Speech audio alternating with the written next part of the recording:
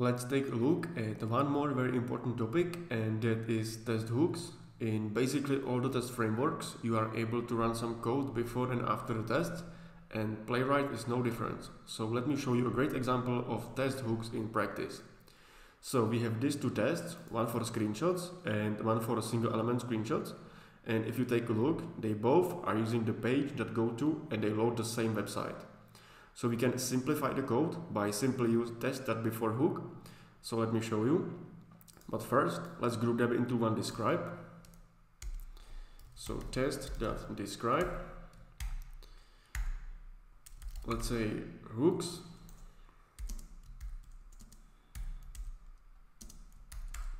And paste the test here. And let's remove the only from here. And we can also put it here at the describe. So you can have a combination of test.describe.only. And let me just take a look if there is no more test.only.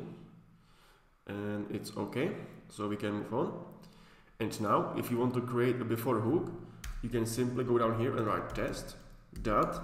And you can see it already gives us an options of before all and before each. So before all is a hook which runs only once before all the tests in the suite start, and before each will run before each of these specific tests in the suite. So we want to use before each. Here again, async function, we want to use page.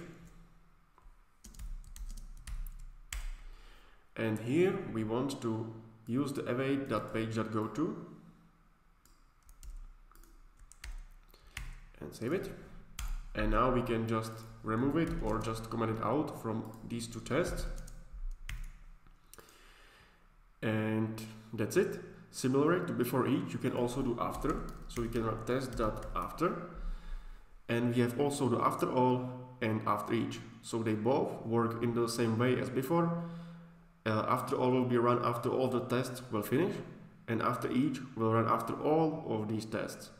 But in this case, you don't need to use after all. Just, you can use it if you want, but it's not important for this case. All we want to just load the website before each of these tests. So we can now try to run it. So let's run npx playwright test. We can use the config and project. So let's use Firefox and hit enter.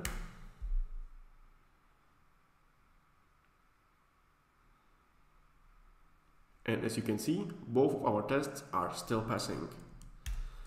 And in this way, you can basically simplify a lot of stuff. For example, if you have a lot of tests with a repetitive stuff like login, you can put the login here into the before each and then focus only on the test. And each of the tests will basically use the same login. And these hooks are very important because they can help you have your code more clean and organized.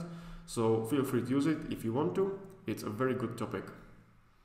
And I think that's all. It's not that complicated, so we can move to the next lesson.